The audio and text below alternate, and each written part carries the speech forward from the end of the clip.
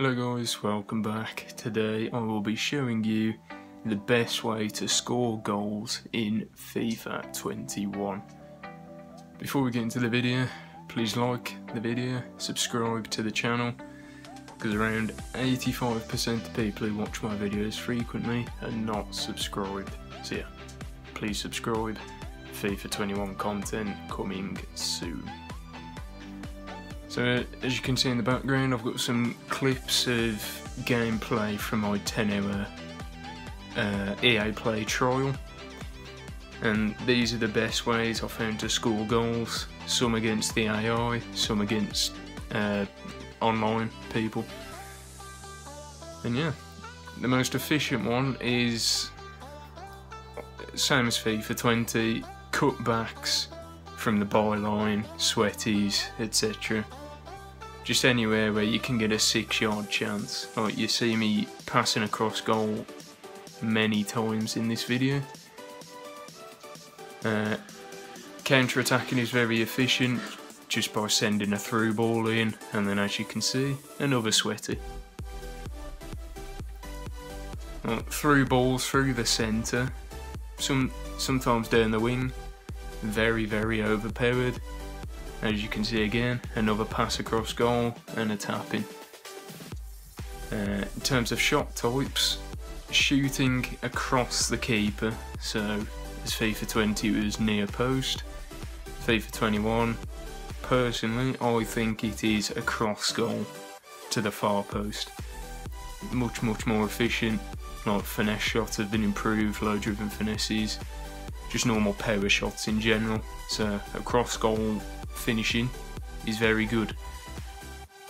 Near post can still be used, but you've got to be 12 yards out maybe. But I'd still go far post shooting. As you can see here, nice bunch of skill passes leading to a near post shot.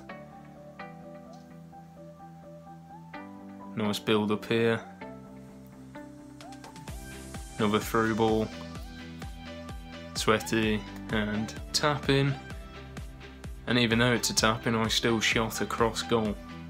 It's just unsavable. Like, I had Batshuayi, Damari Gray and De La Feu up front, and keepers didn't save many things. That's a low driven finesse right there.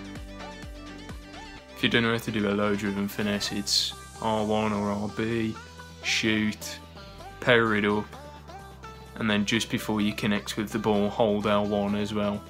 Do not let go of R1. So R1, circle, then L1, and then hold it. As you can see here, cut from the byline, 6 yards out, tapping again. So, in general, far post shooting and going to the byline, cutting back for a tap in.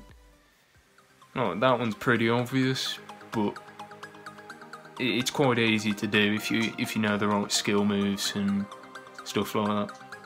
And that'll be a video that I'll make soon. The best and most efficient skill moves to use in FIFA 21.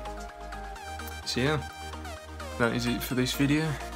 Before we go, please subscribe to the channel, like the videos, more FIFA 21 content coming soon, like I've said. And yeah, thanks for watching, and goodbye.